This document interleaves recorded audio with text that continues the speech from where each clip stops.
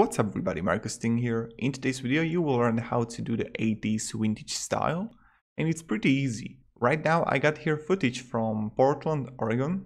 It's from pexels.com. It's a drone footage, and we will apply vintage style right here. First we will go to color, and now we will just click on our footage and we will go to creative. First we will do the faded film look. Wait a second, and you will see how it's just changing to those 80s, to those, like, it's more faded, it's more like degrading, I would say. Yeah, this is all right. Now the temperature, this is I think the most important thing. Let's make it orange. Let's bring the the 80s 90s look there, and it's pretty amazing already, right?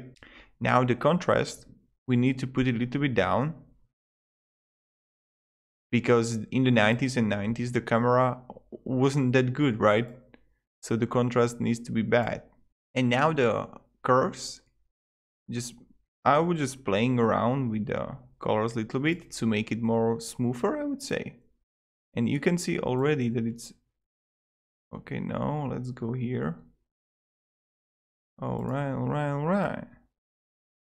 We are in the 80s already soon, ladies and gentlemen. And now, wow. And if we are going to look before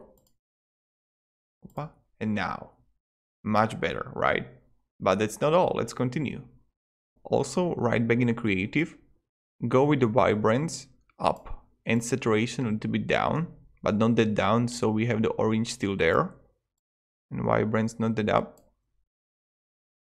Oh, okay, this is great.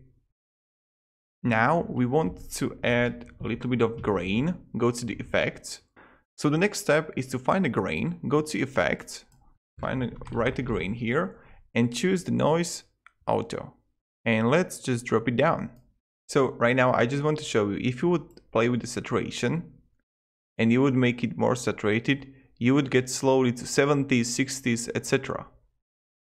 But we don't want that. The all you want to do, go with the lightness, only like 5% or just 6%.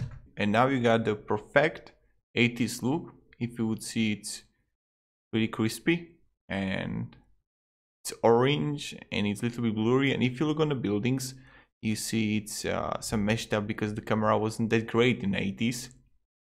And yeah, if you like this video, please hit the subscribe, and you can write in the comments that you enjoyed it. And if you didn't enjoy it, I'll try to improve. Thank you very much everyone, and goodbye.